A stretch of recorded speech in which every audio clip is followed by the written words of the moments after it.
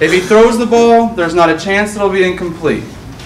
But then you see that exact same person turn right around, and as they say, you couldn't hit the water if you fell out of a boat, or you couldn't hit the sand if you fell off your camel.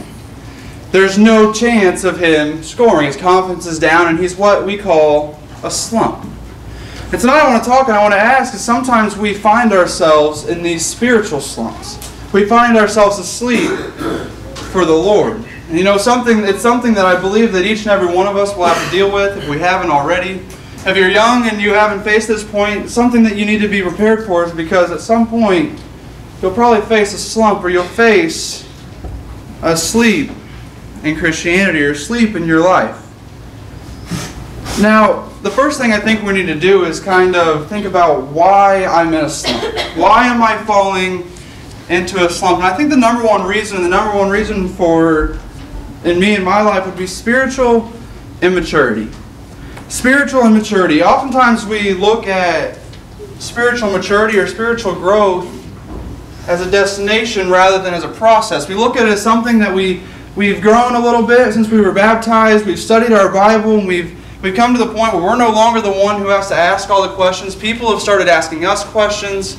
Not the same temptations that used to bother us. They don't still affect us today. We've grown, so we're doing pretty well, and then we stop growing. We either stop studying our Bible or we stop praying and we stop challenging ourselves to become better every day. We think of it as a destination rather than a process. When we become immature and we stop growing.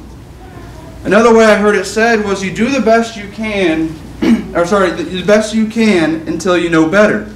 Then when you know better, you do better. You know, the Hebrew writer acknowledges the fact that some of us are going to start, or all of us will start, on the milk. We're all going to start on the simpler things in the scriptures and the gospel, and we're not going to know everything. You turn to me to Hebrews the 5th chapter. We'll start in verse 12. Hebrews the 5th chapter, starting in verse 12, we can see that he acknowledges the fact that we're not all going to start at the same point. We're not all going to start out spiritually mature. We're not all going to start out on the harder things of Scripture and understanding, but we all have a responsibility to grow. Verse 12 says, "For though by this time you ought to be teachers, you need to be someone to teach you again the first principles of the oracles of God. And you have come to need milk and not solid food. For everyone who partakes only of milk is unskilled in the word of righteousness, for he is a babe. But solid food belongs to those who are full age, that is, when we are reason of use, and have their senses exercised to discern both good and evil." Starting in chapter 6 says, "Therefore, leaving the discussion of the elementary principles of Christ, let us go on to perfection, not laying again the foundation of repentance from dead works and of faith towards God, of doctrine, of baptisms, of laying on hands, of resurrection from the dead, and of eternal judgment. And this we will do if God permits." We have a responsibility to grow, and if we're not growing, and if we find ourselves in a rut, a lot of times it's because we're standing still. You know, it's oftentimes said, and my football coach told us just about every day, if you're not getting better, then you're getting worse, because there's no such thing as staying stagnant. We continue to get worse if we're not improving. Another thing that might cause us to be in a slump would be unfulfilled expectations. Unfulfilled expectations. I don't know how many people came to the church and were thinking, you know what, everything's going to get easier for me. These temptations that I fight with, these struggles that I have, when I become a member of the church, they're not going to bother me anymore. Everything's going to become easier, everything's going to come better, and then once you're here for a little while, you realize, you know what? Just because I'm a member of the church doesn't mean every single problem that I have in my life goes away. Just because I'm a member of the church doesn't mean that every sickness that I ever have, every trial that I ever have, is going to go away, and our expectations are unfulfilled, and that puts us in a slump. It puts us in a little bit of a rut. The number 3 thing would be the failure to spend time in our Bible. Failure to spend time in our Bible. This goes back to our spiritual growth. If we're not in our Bibles, studying and learning about the Scriptures, studying and learning about what God wants us to do in His will, then we're not going to grow. We're going to find ourselves at a point where we become spiritually bored or spiritually asleep because we're no longer being challenged. We're learning the exact same things, or we're stuck in the exact same things for however many years of our life. And when there's no growth, we fall asleep. So 3 things we've talked about are failure to spend time in the Bible, unfulfilled expectations, and spiritual immaturity. The last one we'll talk about this evening is problems at home. You know, a lot of times problems at home can affect it, and might not have anything to do with what's going on at the church. Maybe we've got financial issues at home. We're having trouble making payments, or we're having trouble going week to week on our paycheck. Maybe we're having fights with our spouse and they continue to get worse and we just don't see an end to it. That puts us in a slump because we're just not seeing an end. It doesn't seem to be getting better. Or maybe you're in the situation where you've got a spouse that won't attend to you, with you. You've got a spouse that is not a believer. And that becomes discouraging. And when that becomes discouraging and it continues to drag you down, oftentimes you'll stop growing. You'll find yourself in that slump. You'll find yourself in that rut. And that's something that's hard to get out of. Something that's really hard to get out of. And these are all very common reasons for a Christian to fall asleep. To fall asleep at the wheel. And oftentimes it's a whole lot harder to get out of that slump than it is to get in it. Because a lot of times I think we don't really fully realize that we're in a slump. And nobody around us fully realizes that we're in a slump to help pull us out. Because when we're in a slump, typically we're going to be here every single Sunday. We're going to be here every single Wednesday. And we're not going to be missing a beat. We're going to be doing maybe our Bible lessons. We're going to be here and we'll be singing. We'll be studying. But we just don't feel like God is close. We feel like maybe God is in the distance. You know, I heard it said one time that when you're on fire for the Lord, people will come from miles around to watch you burn. So the question is your faith, are you still so hot that people are coming around you and they're getting warm themselves? Is your faith still contagious? Because if it's not, the chances are you're in a slump. Or when people come around you, are they getting cold because of how cool you are? If you answered yes to either of those, then chances are you're in a slump. If God feels distant, if it feels like your trials may never end, and there's no way to get out of it, and there's no encouragement, chances are you're asleep. You know, the Bible gives us a good example, and we thank Jalen for reading. If you go back to the 13th Psalm with me, I think right here we find David to have fallen into a slump, and he seems to be struggling at this time in his life. In the 13th Psalm, starting in verse 1, it says, "How long, O Lord, will you forget me forever? How long will you hide your face from me? How long shall I take counsel in my soul, having sorrow in my heart daily? How long will my enemy be exalted over me? Consider and hear me, O Lord my God. Enlighten my eyes, lest I sleep the sleep of death. Lest my enemies say I have prevailed against him. Lest those who have troubled me rejoice when I am moved. But I have trusted in your mercy. My heart shall rejoice in your salvation. I will sing to the Lord, because he has dealt bountifully with me." David is struggling at this point. David has found himself in a little bit of a slump, don't you think? This is great David, a man that was considered to be after God's own heart. Someone we look at being such a great man of faith. But he seems to be struggling. He says, "How long, O Lord, will you forget me forever? How long will you hide your face from me?" He's wondering, God, where are you? God, you seem so far away from me. Where are you? But there's three very distinct things that David does in this chapter, in this psalm, that I think is a great example and are things that we need to follow. And the first thing he did is he prayed to God and he pleaded to God. Starting in verse 1 again, it says, "How long, O Lord, will you forget me forever? How long will you hide your face from me? How long shall I take counsel in my soul, having sorrow in my heart daily? How long will my enemy be exalted over me?" Verse 3 says, "Consider and hear me, O Lord my God. Enlighten my eyes, lest I sleep the sleep of death. Lest my enemies say I have prevailed against him. Lest those who trouble me rejoice when I am moved." He said, God, please. God, enlighten me. I'm struggling. I feel like I'm in a rut. I can't get out of this rut alone. God, show me what I must do. God, show me the way to get out. And that's something that I think is very important. This is the very first thing that we need to do when we're struggling is plead to God. Turn to God and ask him for his help. Turn with me to 121st Psalm. We're going to spend a lot of time looking at different psalms, most of them by David, a few not. Because this helps us, there's a lot that helps us as we go throughout this study. The 121st Psalm.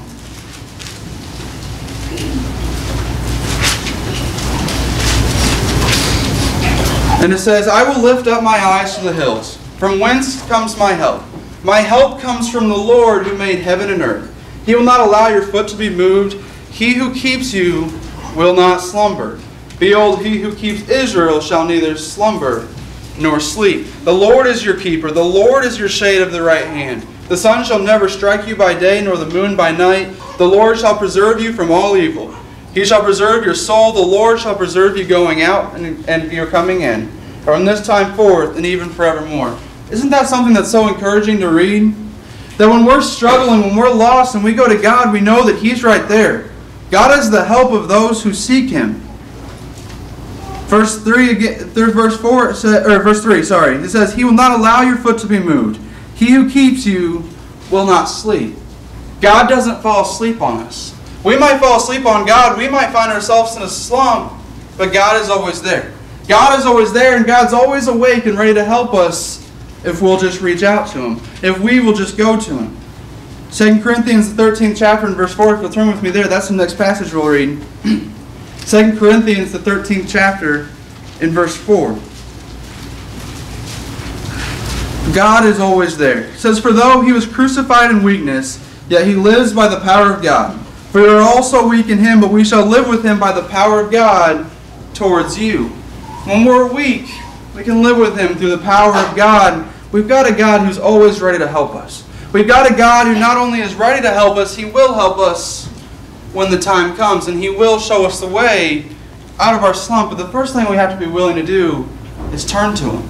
The first thing we have to be willing to do is actually go to Him and ask Him, God, please enlighten me, as David said. God, please show me the way. If we go to God, He'll answer.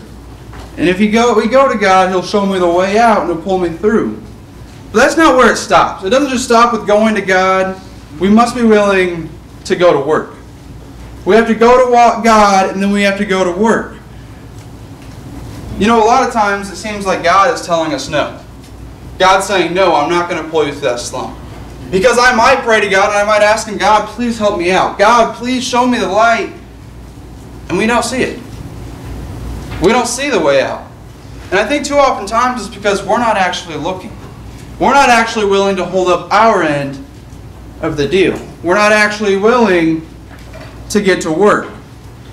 God doesn't just show us or tell us exactly what to do. He doesn't send us some big billboard sign that says, Nick, go this way, do this, and you'll get through. But what He does do is give me His Scripture. And if I'm willing to work, and if I'm willing to look, and if we're willing to show that we're willing to put effort into getting through, God will show us the way. So what kind of work do we have to do? First thing, we've already talked about a few things. We need to get studying to our Bibles. We need to get into our Bibles. 2 Timothy 2:15 is scripture we oftentimes reference says, study. Study to show thyself approved. Be diligent to show thyself approved. Usually our slumps are either partially or fully due to a lack of Bible knowledge. To a lack of getting in the scriptures and studying them. Because, as we said earlier, you kind of just fall into a rut and get bored.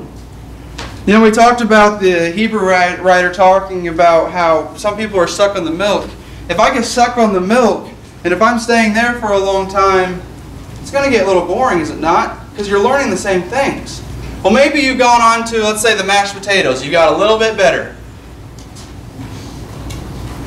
But then you stay there. You stay there and you're not continuing to grow, and there's still room for growth. We're going to hit a rut. We're going to fall asleep because at some point it's going to get boring listening to the same old thing. Our body's going to shut down and we're not going to be encouraged. We have to continue to grow, continue to challenge our mind and stay in our Bibles and study. I know I preached a sermon here talking about that pie chart. We talk about the pie chart that is our life, and every little thing that we do fills a piece of the pie. It fills a piece of what we're doing. We might have a work that counts for 8 hours. We might have getting ready in the morning that counts for an hour. And after we do every little thing that we do in our day, our pie chart starts to get full. And sometimes we leave a little sliver for God, or sometimes it gets pushed out completely.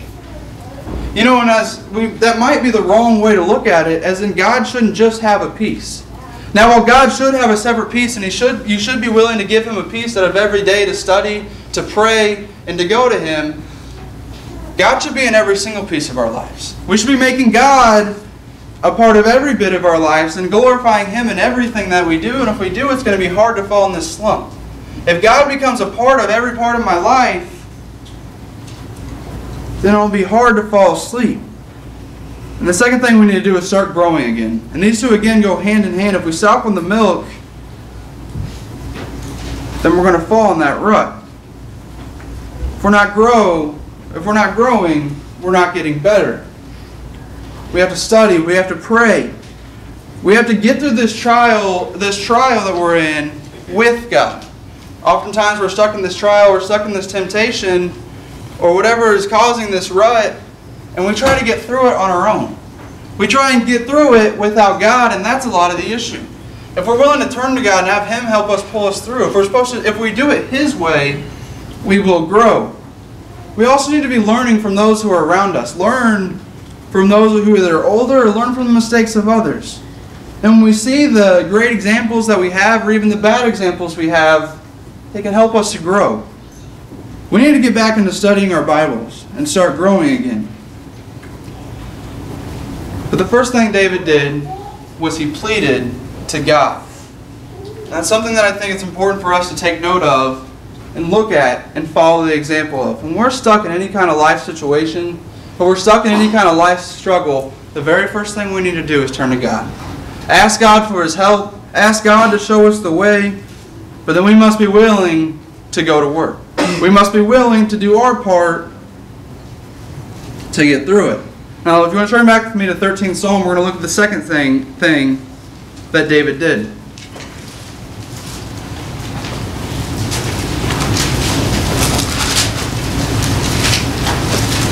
In Psalm 13, in verse 5, it says, "But I have trusted in your mercy.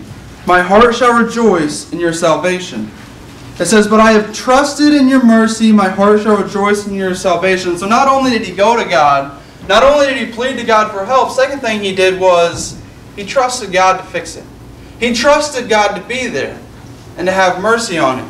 And that's something that's incredibly important for us to remember. You know, God had gotten David through so much in his life, had he not? Should a little boy David be able to beat Goliath? I think the simple answer is no, is it not? But then when he has God on his side, when God is with him, he can defeat any trial. It said he's defeated lion and bear. What's this giant? Or we look at Saul trying to kill him. God got him through. And all the battles that David fought, God was there to help him through. David trusted in God because he had seen all the things that he'd done for him before. And it's important for us to remember, first off, that God can pull us through any trial.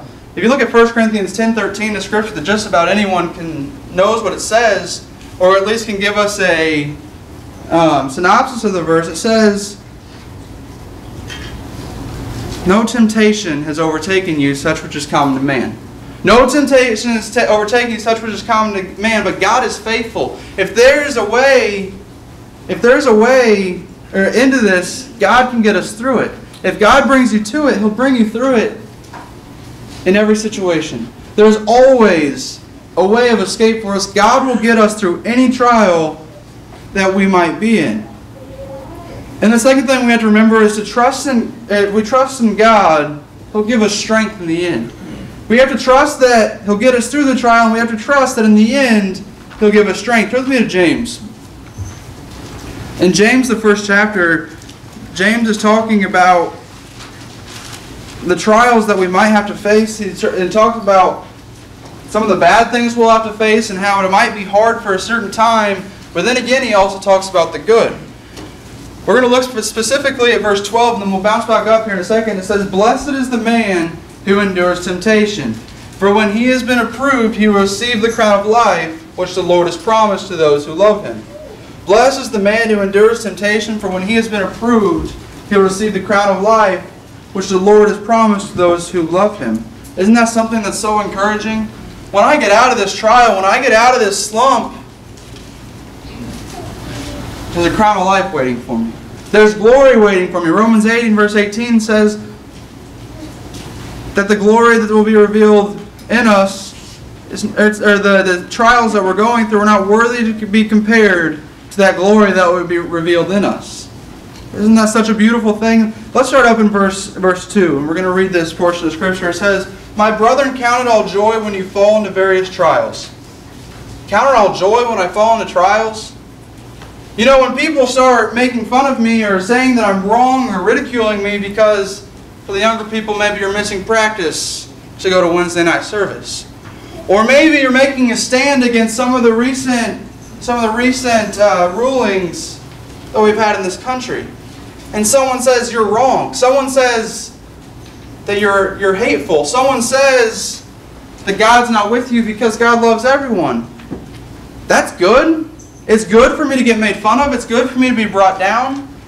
Let's keep reading. It says in verse 3, it says, "Knowing that the testing of your faith produces patience, but let patience have its perfect work, that you may be perfect and complete, lacking nothing."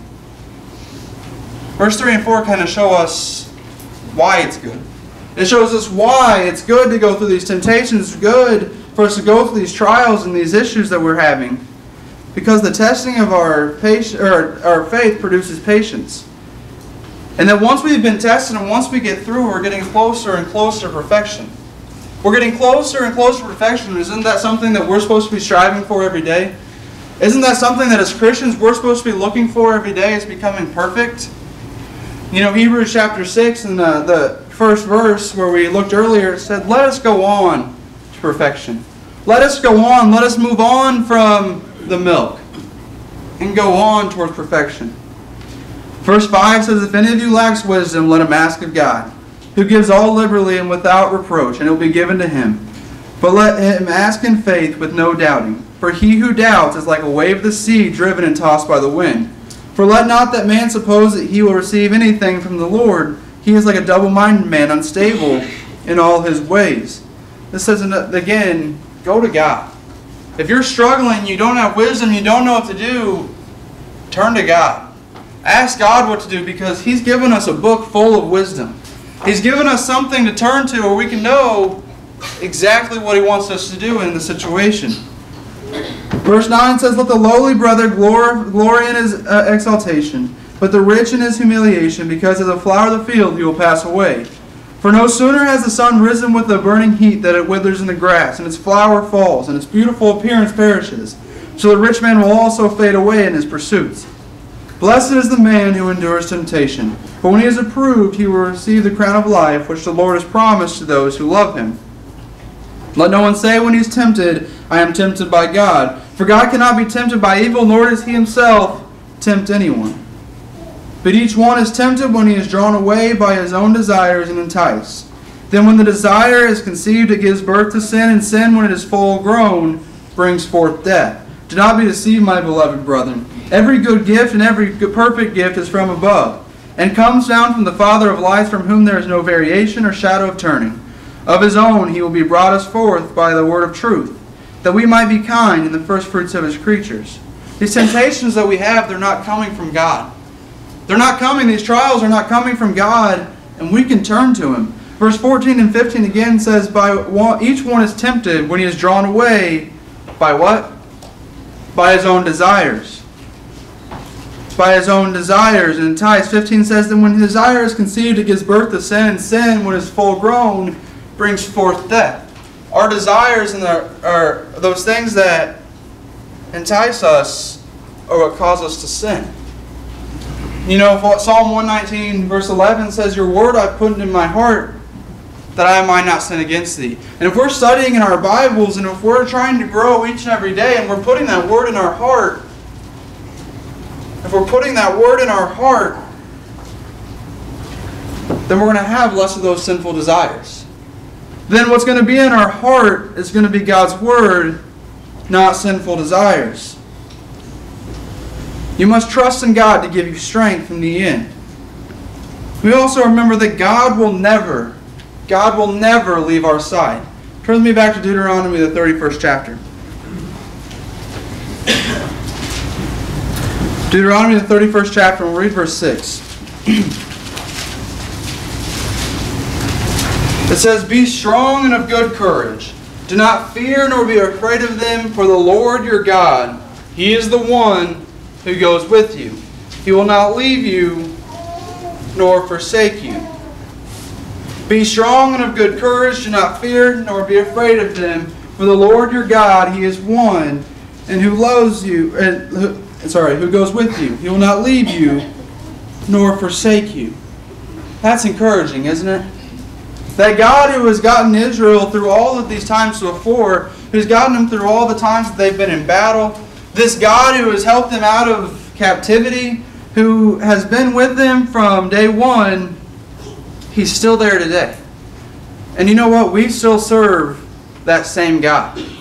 We still serve that same God who pulled the Israelites out of Egypt. We still serve that same God who kept His promise to Israel.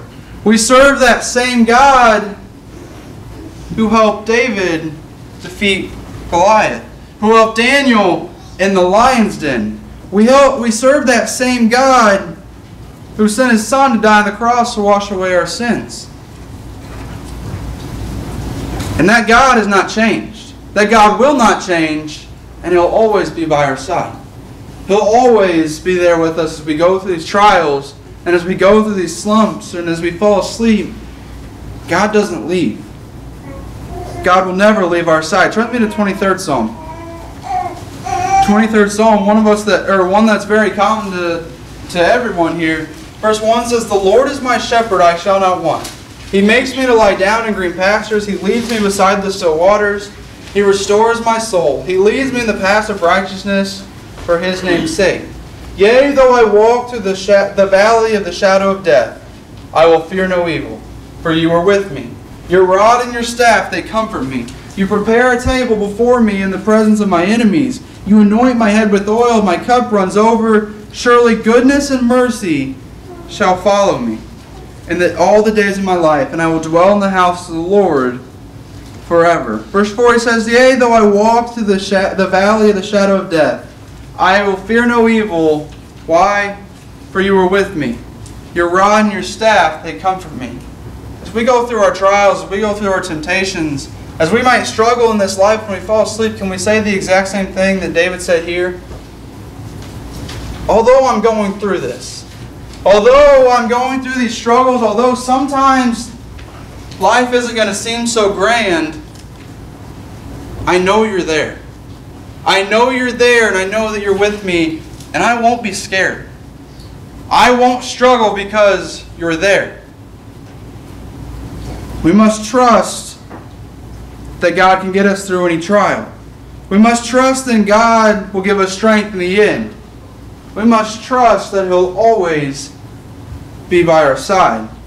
And up to this point, we've seen that David has both first off, he went to God and he prayed to Him, pleading for help. And then second, we see that he trusted in God to help him. He trusted in the mercy of the Lord. And the third thing, if you'll turn back with me to the 13th Psalm, we'll read verse 6. It says, "I will sing to the Lord because He has dealt bountifully with me." I will sing to the Lord, for He has dealt bountifully with me. David praised God. David praised God. Which kind of seems a little crazy, doesn't it? A few verses earlier, he's saying, "God, where are You at?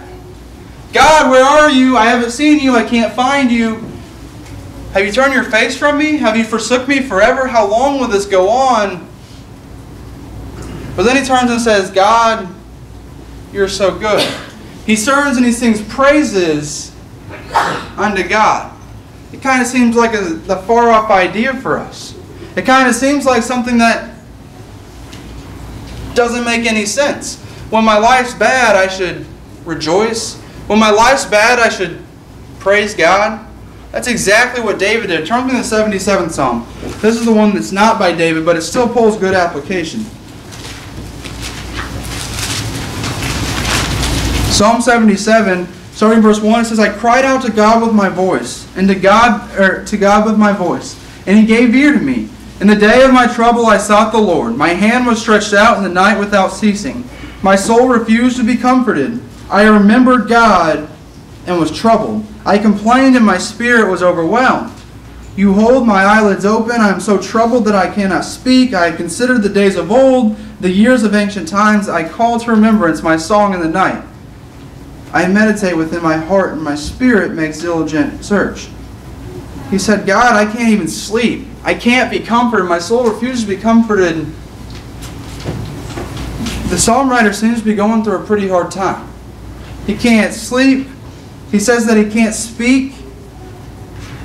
And he feels that his soul can't be comforted. Verse 7 says, "Will the Lord cast off forever? And will he be favorable no more? Has his mercy ceased forever? Has his promise failed forevermore? Has God forgotten to be gracious? Has he in anger shut up his tender mercies?" That's pretty extreme, isn't it? For you to think that God is favorable no more, that his mercy has been shut off, you must be going through a pretty hard time. But then verse 10 he says, "And I said, this is my anguish, but I will remember the years of the right hand of the Most High. I will remember the works of the Lord.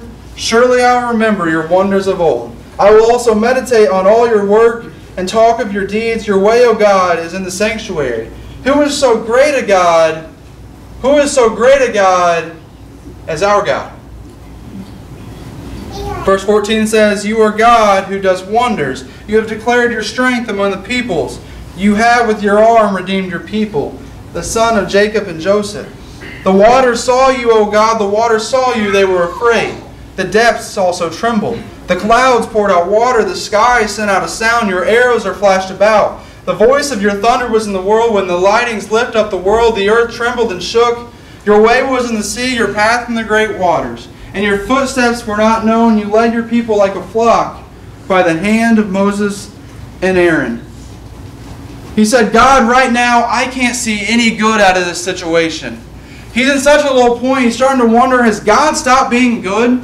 Has God dried up all his mercy? Is he no longer gracious? That's a pretty low point, don't you think? But he says, God, I'll remember. God, I will remember all the good that you've done. I'll remember all the good that you've done in the past and all the great you've done for us. Sometimes that's hard for us to do. That when we're in this low point, when we're in a rut, to think about all the good that God does in our life. To think about all the blessings that he's given us. You know, something that we need to work on, and I'm talking to myself especially, is when we're in this low point, turn to God and praise him. Turn to God and praise him. Tell him how wonderful, tell him how magnificent and awesome he is. Because all the blessings he gives us in our life. You know, it's said that you can't list out all of your blessings because you'd run out of paper. You know, if I tried to sit down and pray for all my blessings, I'd probably be late for work today and tomorrow and the next day, and Aunt Sean would probably fire me. I wouldn't be late, I just wouldn't be there because I'd be praying all day. Because God gives us so many blessings. God gives us so many blessings, and when we're at this low point, as hard as it is to see, he's there. And he's still blessing us through those times. Let's consider Job for just a second. Turn to the first chapter of Job. We all know the story of Job. It's kind of like God is having a little competition with Satan, saying, you know what? Job is faithful. Job is a good guy. And he's not going to curse me. And Satan says, you take that hedge down, I promise you that guy is going to curse you. And at the end of chapter 1, Job's already lost all his property. Job's already lost all his children. In verse 20 he says, Then Job arose, tore his robe, and shaved his head. And he fell to the ground and worshipped. And he fell to the ground and worshipped, and he said, Naked I came from my mother's womb, and naked I shall return there. The Lord gave, and the Lord has taken away. Blessed be the name of the Lord. You know, David has just lost everything he had. He lost his children. He lost his property, and he said, Blessed be the name of the Lord. He worshipped him. You know, oftentimes we'll find a time where we lose something, or we maybe get in a little bit of a car accident. We're not going to have a car anymore, or maybe something gets stolen from us, or maybe even we get in that unfortunate situation that nobody really should have to go through. Maybe we do lose a child. Or we lose a brother or a sister. Maybe we lose a parent at a very young age. Is our first reaction to praise God? Is our first reaction to turn to God and say, "Blessed be your name"? To say, "God, you are so good." Because that's exactly what Job did in this situation. He said, "God, naked I came from my mother's womb, naked I shall return there. The Lord gave, the Lord has taken away. Blessed be the name of the Lord." Blessed be the name of the Lord. And then we look at chapter 2, verses 9 through 10. And it said, "Then his wife said to him, 'Do you not still hold fast to your integrity? Curse God and die.'" This is his wife. It says, "Curse God and die." But look at verse 10. He said, "But he said to her, You speak as one of the foolish women speaks. Shall we indeed accept good from God, and shall we not accept for adversity?" In this time, Job did not sin with his lips. You know, oftentimes we're willing to accept all the good that God has given us. We're willing to accept all the good God has given us, and when things are good, we're willing to say, "God, thank you so much. Thank you for this new promotion. I'm so thankful that I was able to buy this new car. I'm thankful for the opportunities you've been giving me." And then something goes wrong and we're no longer thanking God. We're no longer thanking God for the opportunities and all the good things He still gives us in our life. Because as much as it seems like everything's going bad, there's still blessings all around us. God is still giving us blessings every single day. And like Job, we need to worship Him. Like Job, we need to say, "God, you are so good. God, I know that this time is hard and I know that I'm struggling, but I know that you're there.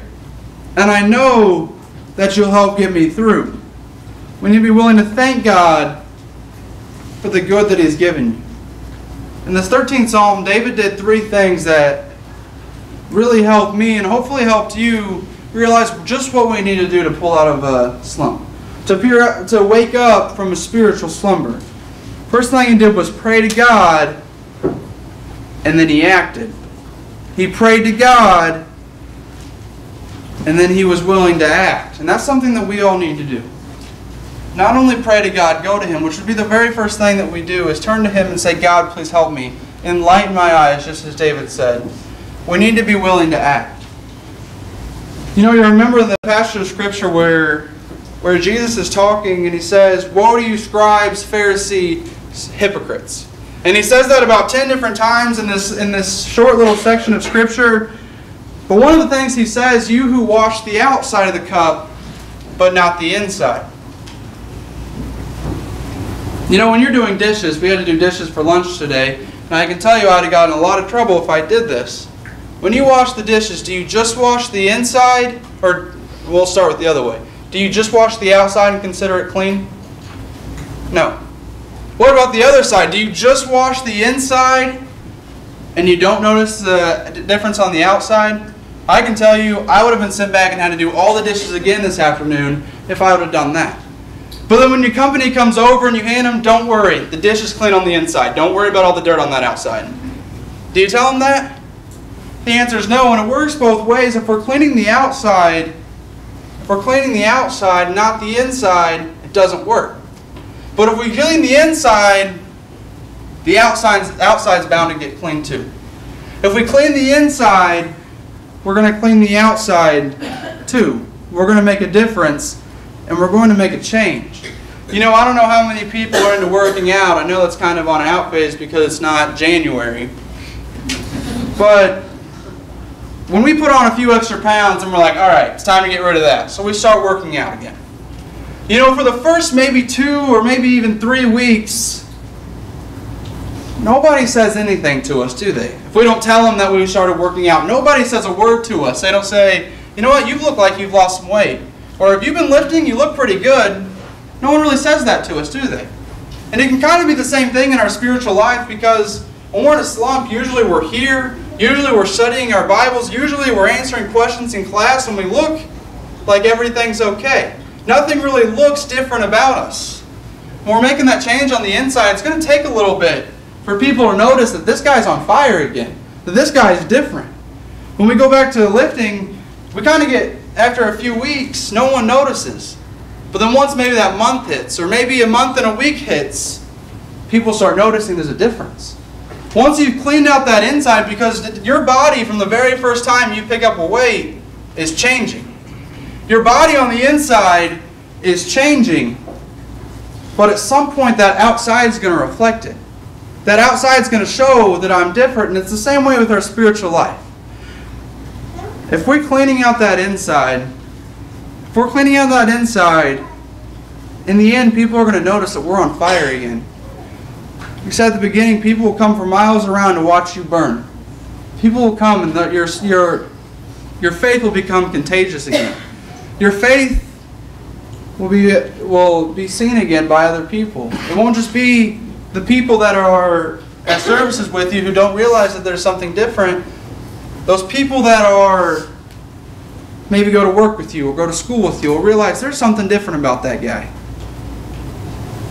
We have to pray to God, and we got to be willing to act. And then we must trust that God will make a difference. Trust that God will be willing to make the difference in our life, and that He will be there to help us. That He'll get us through any trial, through any temptation, and He'll never leave our side. Pray to God and act. Then trust in God to do what we need. Trust in God, and He will get us through. The third thing we need to be willing to do is praise God even when we seem like we're at our darkest. Praise God when it seems like there's nothing to be praised for, because I promise God is still blessing you even when we can't see it. Even when we struggle to see it because it's all the little things that we take for granted, God is still blessing us. And if we're willing to do these three things when we fall into a slump, when we fall asleep, then we're going to get out of it. We have to be willing to pray then act. You know, you talk about a basketball player, oftentimes they'll say, shoot your way out of the slump. Is that something that we need to do? If we're in a slump, there's probably something that we're doing wrong. If we've fallen asleep, there's something that we've done wrong. So you don't just keep doing what you're doing. We have to make a change, and we have to make it in our heart. Trust in God and praise Him. And if we do these things, then it's going to be nearly impossible or impossible to stay asleep and to stay in a slump. You know, maybe today you're here and you've been baptized, you've become a Christian, but you have fallen asleep. You've fallen asleep and you're struggling to get out. You have the opportunity today to fix that or start that process. To sit in your pew and say to God, please help me. Please help me to wake up. Please help me to get out of this slump. Enlighten my way. And God will help you. God will be there to show you how to get out. Or maybe you have a sin of a public nature. Maybe your slump is more public and you can't do it alone. Maybe you need the help and the prayers of the congregation. You also have that opportunity to do that tonight. To come forward and ask for the prayers of the congregation and to publicly confess the sins of your life. And you can also do that tonight. But maybe you haven't started that walk. Maybe you haven't started down the walk of being a Christian. And you've not put on Christ in baptism. Tonight we also have the opportunity to do that. We also have the opportunity to do that. The baptistry is ready. The water is ready. It's warm. And tonight you can put on Christ in baptism. I know I say it every single time, but don't leave this building this evening. Don't leave this building this evening with any kind of doubt. With any kind of doubt whatsoever that we're going to spend an eternity in heaven. With any kind of doubt whatsoever that we won't spend our eternity with God. Because if you have that doubt, if you're not looking forward and excited for the day of judgment, then we need to make a change, and we need to make that change right now. Because we're not guaranteed another hour, we're not guaranteed another day, another minute, or really we're not even guaranteed that next second.